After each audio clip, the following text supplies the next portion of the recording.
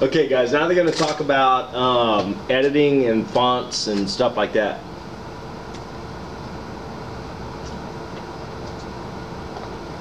Let's see how to use a special font for comfortable editing and how to use WYSIWYG display. Court reporters in the United States typically bill by the page and print their transcripts using fonts that emulate old typewriters. Well, you can print with a monospaced font while editing using a proportional font. Settings, Display, Editing font. Times New Roman is usually available. Now let's zoom in to take advantage of the display space. Much easier to read. You see what it was doing there? Do you do that? I really haven't. I kind of use it in the same one, but it makes it a little bit easier. Some people like different fonts when they're editing rather than what the actual transcript is going to come out like. So I don't really use it, but I mean, if you want to use it, this is how you kind of do it. I'll kind of back it up a little bit and show you. With a monospaced font while editing using a proportional font. Settings, Display, Editing font. Times New Roman is usually available. Now let's zoom in to take advantage of the display space. Much easier to read. When You see how to do that? I'm working with parts of my transcript that are aligned in columns, I like to view the text exactly as it will be printed using monospaced fonts. So I've set up a speed key, Shift-Control F12, that opens a menu of choices, the first of which is WYSIWYG Preview. And when I want to switch back to my default display, the second choice returns to my default display using proportional editing fonts. So this is one speed key worth remembering.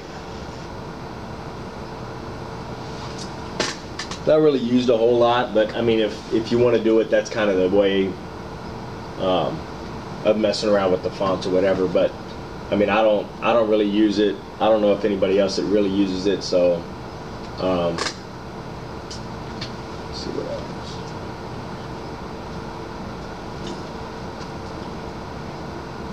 All of you guys know how to do real-time finding COM ports, the different COM ports and stuff, right? No? All right, we'll look at that. That's where you're supposed to keep it on the same COM port, right? Let's see how to use Windows Device Manager to find out which COM ports are available for input from your Steno machine and for real-time output. An easy way to open the Device Manager is to right-click on the My Computer icon and then select Properties. If you don't see this icon on your Windows desktop, you can click on the Start button, then right-click on My Computer and select Show on Desktop.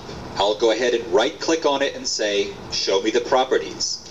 Now I'll click on Hardware, Device Manager. Now I'll click on the plus sign next to Ports. My new USB serial port has been assigned COM4, so I'll use this information to adjust the user settings in my CAT software.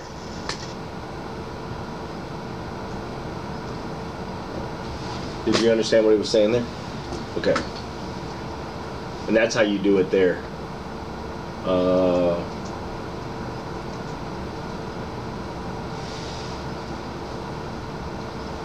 Alt-T when you want to, start your real time. Y'all kind of know that? Is that the way y'all start it? That's no I do. Well, if I'm going to edit it, I do. Like Okay. if I'm going to go back and edit. All right. Let's see what you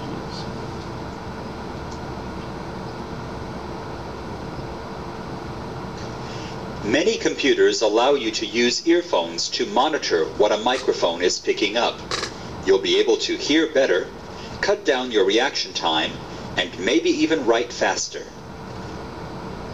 In the presentation entitled Sound Recorder Test, we showed how to use Windows Sound Recorder to adjust your recording volume. There we went to the Audio Properties, To adjust the microphone volume for recording. This time we want to adjust the microphone volume for playback. How loud the sound will be as we're listening through earphones to what the microphone is picking up. When you go to adjust the volume for sound playback, you may not see a column for microphone, but just go to Options, Properties, and put a check in the box next to Mic Volume. If you do not see a column for mic volume, that means that microphone monitoring is not encouraged on your computer. By default, the microphone volume for playback is muted, so be sure to attach your earphones before unmuting the microphone. Otherwise, you're likely to hear a loud squealing noise. With the mic unmuted, you can raise or lower this volume level to a comfortable one. In effect, you're using your computer as an amplifier to help you hear even in a large room. If you're in a courtroom, you can place your microphone between the judge and the witness, so you'll not only be able to hear the witness clearly, but you'll also be able to hear what needs to be written as counsel approach the bench for conference. That's kind of further down the road. It's not really for you guys. That's just kind of further down the road.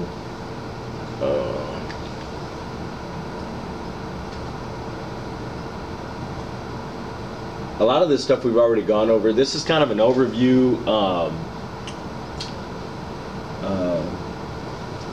recording that he gave me. So I mean, it's just kind of going over some of the stuff. So do y'all have any questions about any of this stuff? Dictionary searches, conflicts.